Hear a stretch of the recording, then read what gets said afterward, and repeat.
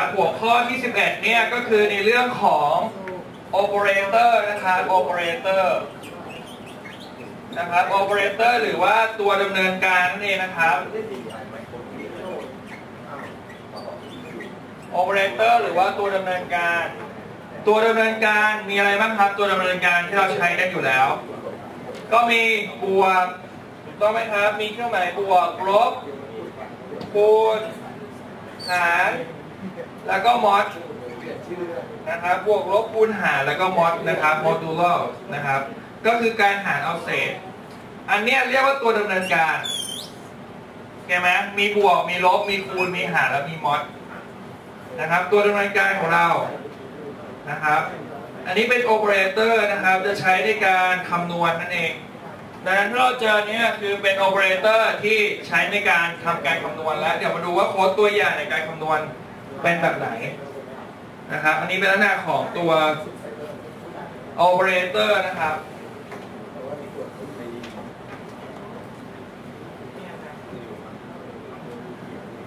ดังนั้นถ้าอาจารย์กำหนดโจทย์ที่มาให้นะครับ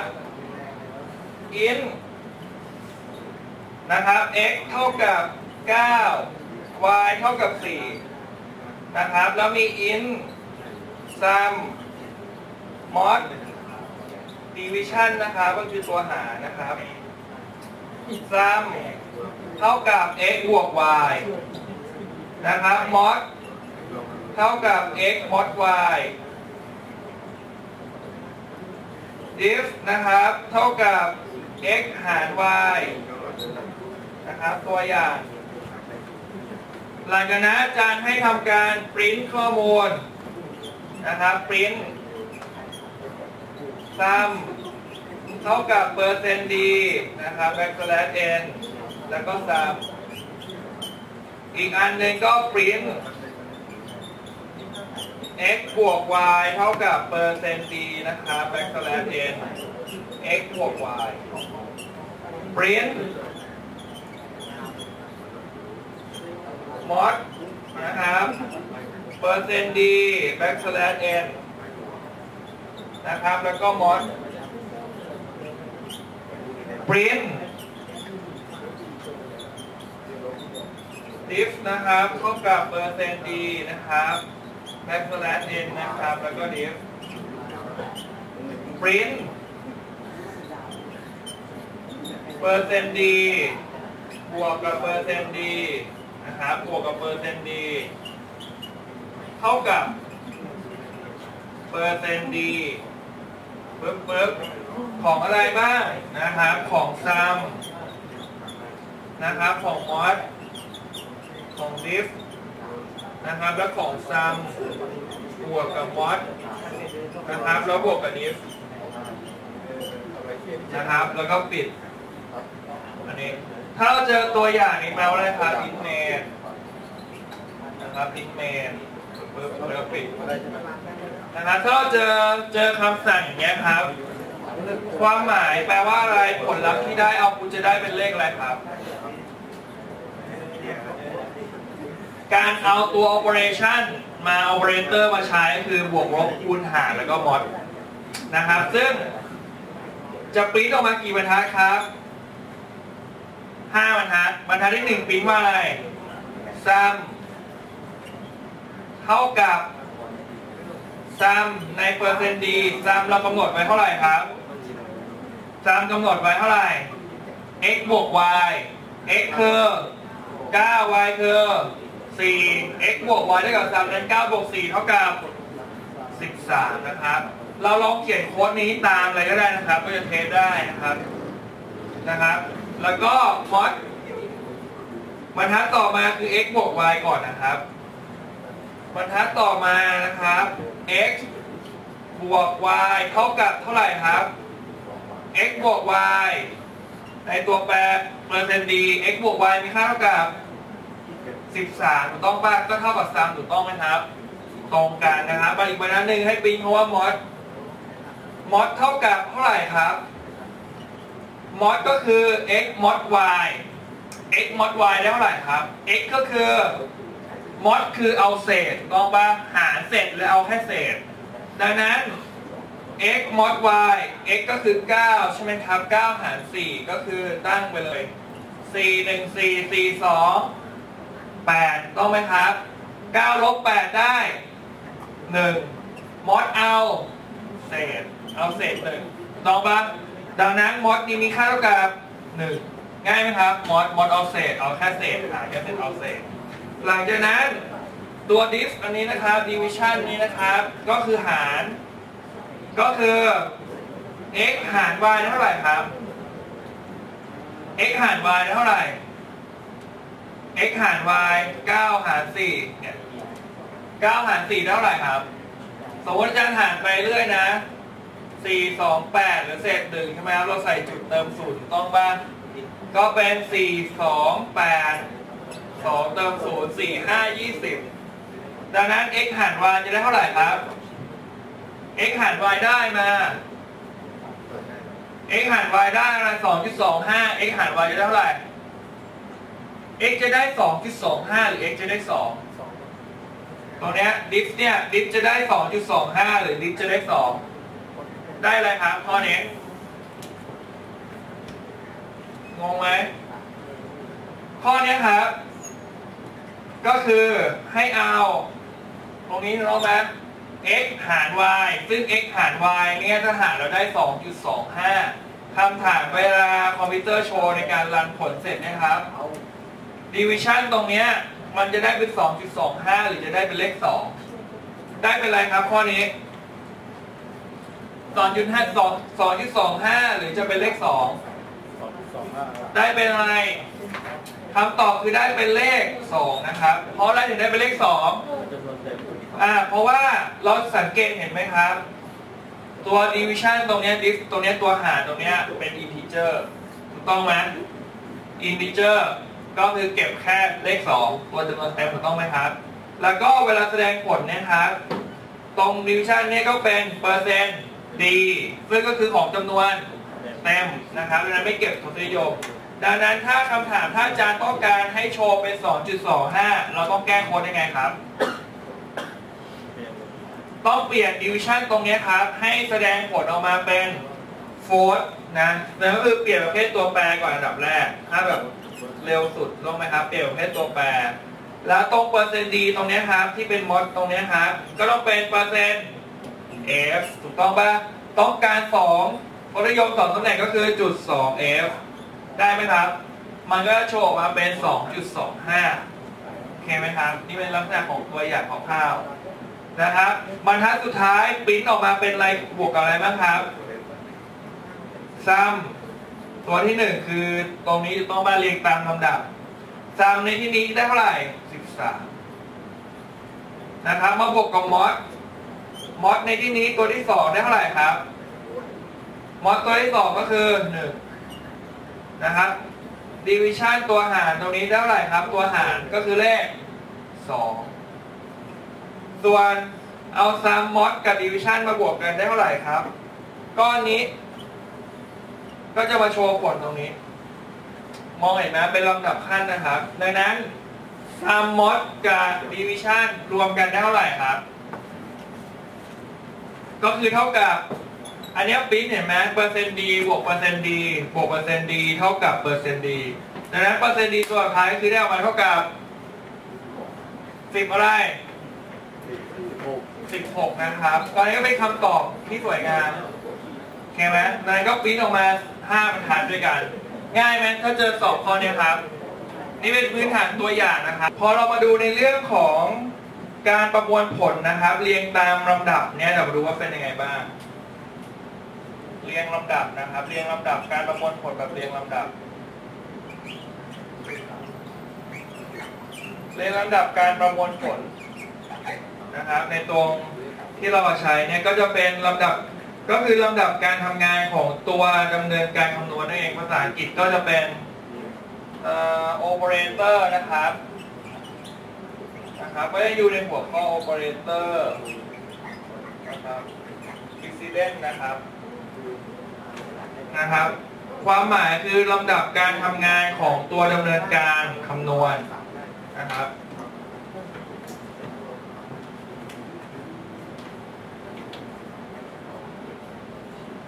ก็ยังอยู่ในหัวข้อเมื่อกี้อยู่นะครับชื่อนี้operator นะครับ Precedence นะครับก็คือลำดับการทำงานนะครับลำดับการทำงานของตัวดำเนินการนะครับของตัวดำเนินการคำนวณนะครับของตัวดำเนินการคำนวณดังนั้นสังเกตถ้าเราเห็นนะครับถ้าจะเรียงลำดับอันที่หนึ่งวงเล็บมาก่อนอันที่สองมีตัวคูณตัวหารตัวมอดอันที่สามเครื่องหมายบวกและลบวิธีการเรียงไงครับในการเรียงลำดับการทำงานเวลาคอมพิวเตอร์ประมวลผลอะไรพวกนี้อันดับแรกอะไรก็แล้วแต่นะคอมพิวเตอร์จะทำในวงเล็บก่อนเสมอนะครับคอมพิวเตอร์จะทำในวงเล็บก่อนเสมอโอเคไหมถ้าเจอในวงเล็บจะทำก่อนเลย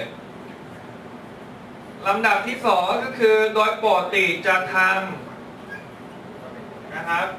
โดยปกติก็คือเราจะมีคูณใช่ไหมครับมีหารแล้วก็มีการมอดนะครับโมดูโลนะครับก็คือจะเรียงจากซ้ายไปขวา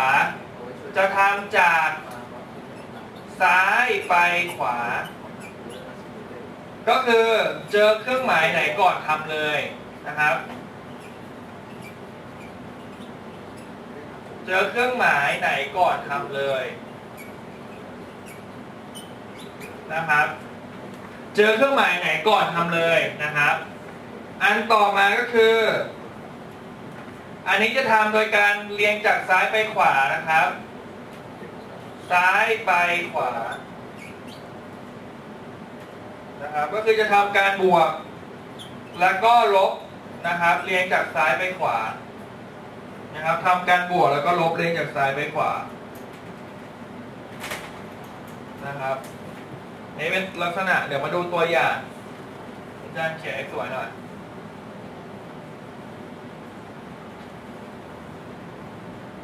อันนี้ลำดับนะครับเรียงจากบวกไปลบ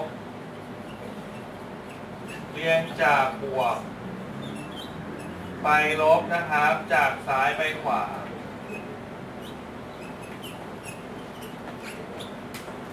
เห็นไหมอันนี้เป็นลักษณะของลำดับการทำงานของตัวดำเนินการคำนวณในเรื่องของการคำนวณตัวอย่างนะครับถ้าอาจารย์ยกตัวอย่างมาให้เราลองทำนะครับเขียนเป็นโค้ดเลยนะอาจารย์เขียนคำว่า int x เท่ากับ1บวกด้วย5 mod นะครับ mod 8ลบ4หาร2คูณกับ3คูณ4แล้วก็ปริ้นออกมาถ้าเรามีคอมพิวเตอร์เปิดอยู่แล้วเราลองพิมพ์เลยก็ได้ครับ x คำถามผลลัพธ์2บรรทัดนี้ได้เท่าไหร่ครับ2บรรทัดนี้เอาพุทเจอคอมพิวเตอร์เอาพุทปริ้นได้เท่าไหร่อ่ะเราลองพิมพ์ให้หน่อยก็ได้ครับเปิดคอมพิวเตอร์ลองพิมพ์2บรรทัดเนี้ยแล้วดูว่าคอมพิวเตอร์เวลาคำนวณเนี่ยคำนวณได้เท่าไหร่นะครับหรือในตอนสอบถ้าเราคำนวณแบบแมนนวลเนี่ยถ้าเราเจอในเรื่องที่เป็นลำดับการทำงานของตัวดำเนินการคำนวณเนี่ยครับหรือเป็น operator precedence เท่านี้นะจะเป็นลักษณะแบบไหนวิธีทำไงครับจาก3อันนี้อันดับที่1ก็คือให้ทำในไหนก่อนทำในไหนก่อนในวงเล็บก่อนถูกต้องไหมทำในวงเล็บก่อนดังนั้นอาจารย์ก็วงเล็บนี้ทำในวงเล็บก่อนนะกลับบ้านไปโชว์แฟนได้นะครับไฮโชว์แฟนเอานะครับทำอะไรก่อนเราสังเกตเห็นว่าทำในวงเล็บก่อนถูกต้องไหมวงเล็บมันก็มีเฉพาะอันนี้ก่อนถูกต้องไหมครับทำในวงเล็บก่อนถูกต้องปะทำในวงเล็บเสร็จเรามาพิจารณาในวงเล็บครับลบหารคูณอะไรนำกว่ากันเรียงตามลำดับลบเนี่ยพลังไม่เท่าหารกับคูณถูกต้องบ้างนั้นทำหลังคำถามหารกับคูณทำอันไหนก่อนครับถ้าเราเจอคูณเจอหารเจอมอดจะทำจากซ้ายไปขวาเจอเครื่องหมายไหนก่อนทำก่อน ทำเลยแปลว่าถ้าเราเรียงจากซ้ายไปขวาเราเจอหารหรือเจอคูณก่อนครับเจอหารก่อนดังนั้นทำก้อนนี้ก่อนเข้าใจปะทำก้อนนี้ก่อนดังนั้นก้อนนี้ก็จะโยงมาข้างบนก็คือเท่าไหร่ครับ4 หาร 2ได้2ดังนั้นโจทย์ใหม่ก็ได้มาเป็นอะไรเขียนข้างบนนะโจทย์ใหม่ก็จะเป็นมันก็จะมีอะไรนะ1 บวก 5นะครับมอดกับวงเล็บ8ตอนนี้4 หาร 2ก็ได้2ใช่ไหมก็ลบ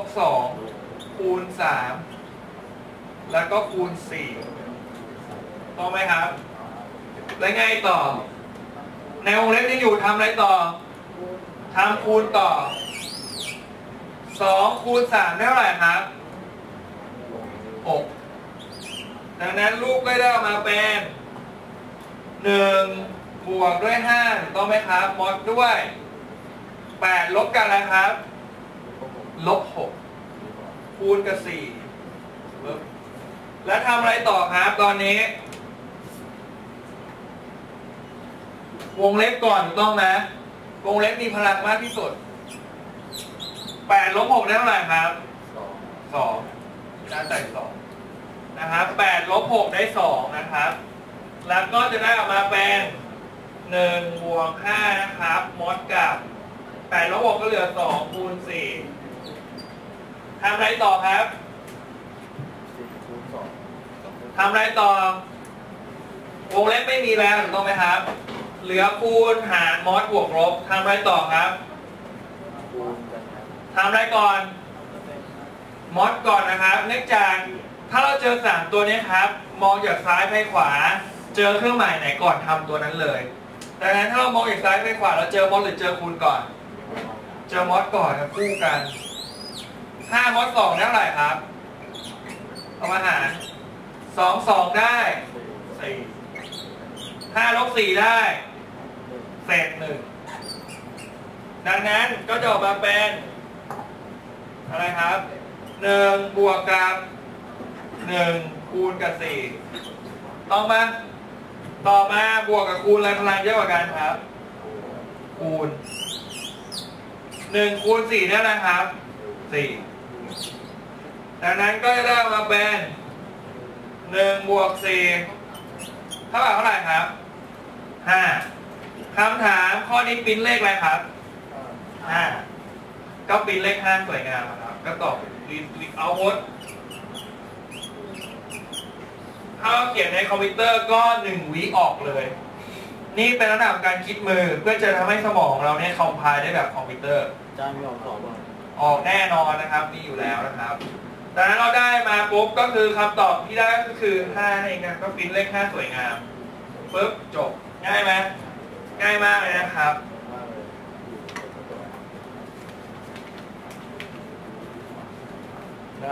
อันนี้ก็เป็นตัวอย่างของการคำนวณนะครับแต่ถ้าไปเจอในข้อสอบเนี่ยพึบ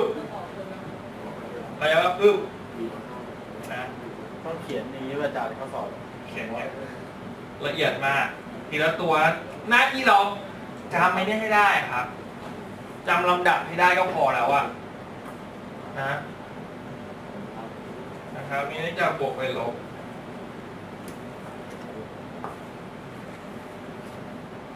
นี่เป็นตัวอย่างเนาะอันนี้ทำจากบวกแล้วไปลบนะครับซ้ายไปขวาบวกไปลบแต่อันที่2เนี่ยเรียงซ้ายไปขวาเจอไหนทำก่อนนะครับอีกอันนี้ก็เป็นบวกไปลบทำการบวกแล้วก็ลบนะครับนี่เป็นตัวอย่างนะครับเนี่ยง่ายสุดถ้าแบบไม่ต้องมีนี้ใช่ป่ะเราเขียนแค่ int x เท่ากับ5แล้วก็ยิ้มเลยถูกต้องป่ะแต่กว่าจะได้เลข5มาเราต้องผจญภัยก่อนนะครับนะเข้าแกนไลน์ก่อนกว่าจะได้วันพีเนี่ยยากมากถูกต้องป่ะเราต้องเจอกี่ด่านไม่รู้นะเจอหลายด่านเนี่ยก็จะผ่านไปได้วันพีนะยังไม่ถึงครึ่งเรื่องนะครับอันนี้เป็นระดับอันนี้เพิ่งถึงไหนเองอ่ะเพิ่งไปหาสมุดเนี่ยหาเพื่อนเองอ่ะเพิ่งไปหาเพื่อนนะครับแล้วไปสกอร์เปียแล้วก็ลงมาต่อแล้วไปทำอะไรต่ออย่างเงี้ยโหนานมากนะครับปัจจุบันเป็นเรื่องถึงไหนแล้วใช่ไหม